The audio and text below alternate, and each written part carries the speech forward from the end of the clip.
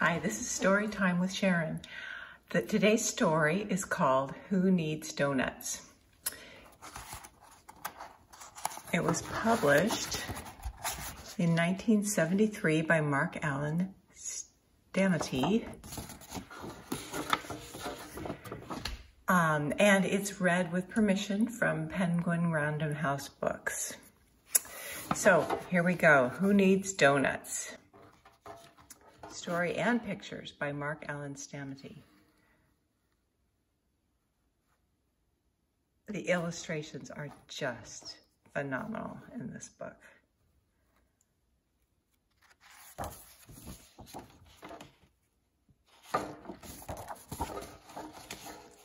Sam lived with his family in a nice house. He had a big yard and lots of friends.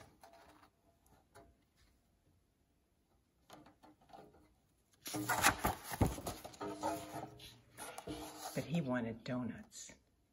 Not just a few, but hundreds and thousands and millions more donuts than his mother or father could ever buy him. Finally, one day, he hopped on his tricycle and rode away to a big city. Look, he's got a little horse on his tricycle.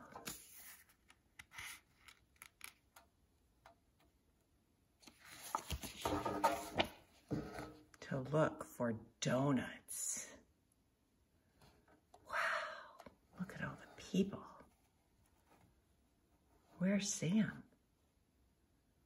I think he's in there somewhere. There he is. He's right there.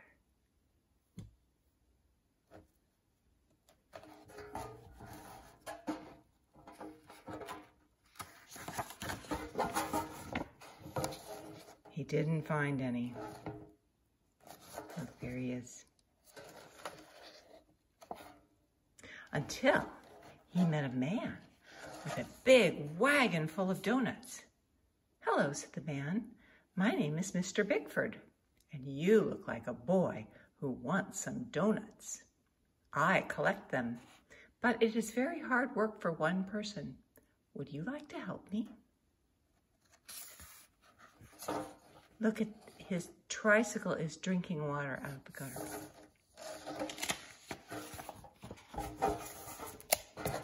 "Oh boy," said Sam.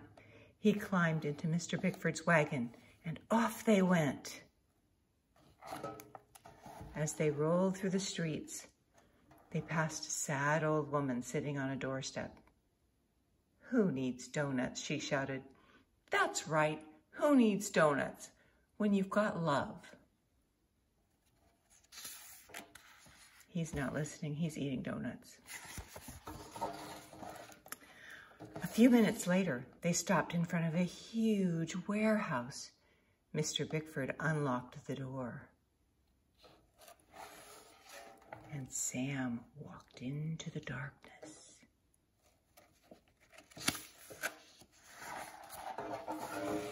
When the lights went on, he saw more donuts than he had ever imagined there could be.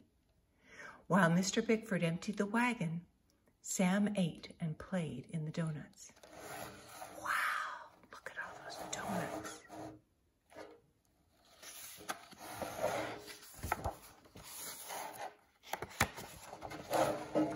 Then they went out collecting.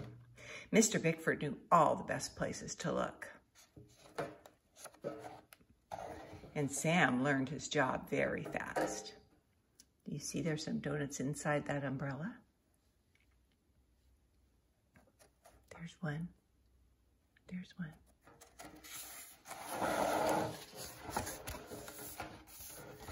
Together, they collected so many donuts that their wagon broke down. Oh no. Sam went looking for a telephone to call a repairman, but every phone he saw was out of order. This was back when they had payphones.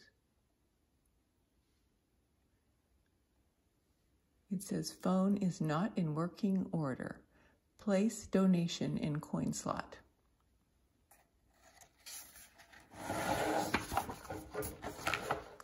At last, he found a woman with a big wagon full of pretzels. Her name was Pretzel Annie, and she had a telephone with a direct line to a wagon repairman. It says, Nick Smith's Wagon Repair. Automatic sprinkler, shut-off valve 2 miles south.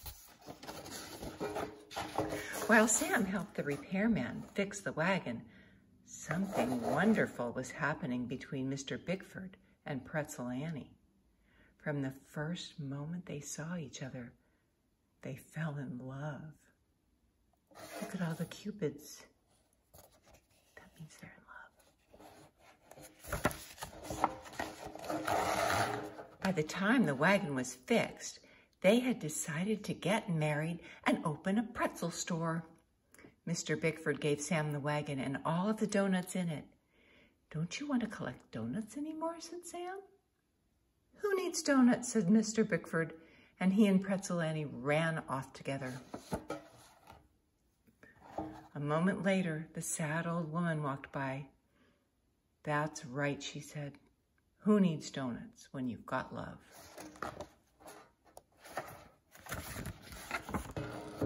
Suddenly, Sam found himself all alone in the big city with a wagon full of donuts. Look, there he is. He took a bite of one, but he was too full to eat it. And the idea of collecting more didn't seem like any fun without Mr. Bickford. What am I going to do with all these donuts? He asked himself as he trudged down the street.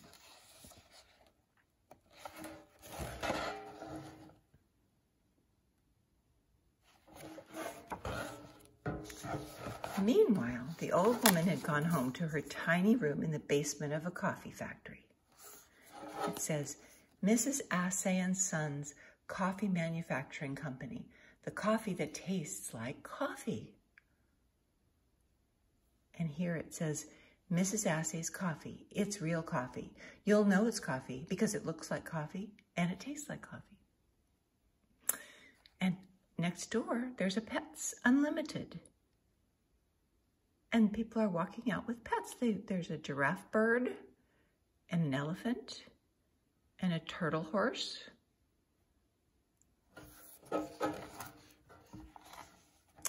Where she lay down for her afternoon nap.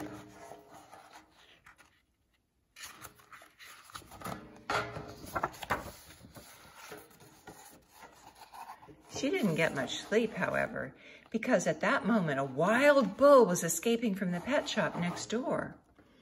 It charged into the coffee factory, butted a hole in a giant vat of coffee and ran away.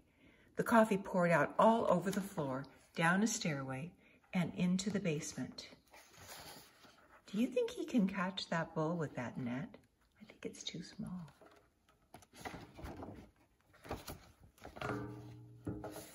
When the old woman woke up, she found herself over her head in a room full of lukewarm coffee.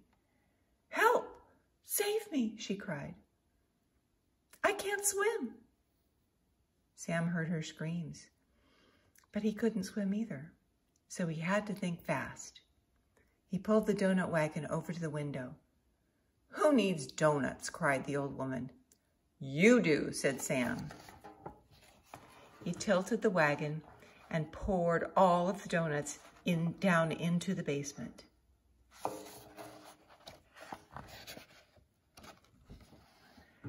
The donuts soaked up all the coffee, leaving the old woman sitting in a shallow puddle. You and your donuts have saved my life, she said. How can I ever repay you? She offered him her meager life savings to buy more donuts, but Sam refused.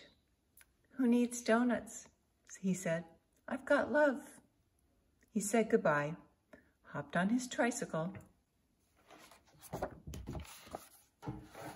and rode home. And that's the end. I think this might be one where you can stop the video and look at these pictures because there's a lot going on. I hope you enjoyed that story. I've got another one coming up soon that I'm really excited about. So this one was one of my favorites from the 70s. I collected a lot back then. Stay tuned, come back, and there will be more story time with Sharon. Take care. Bye-bye.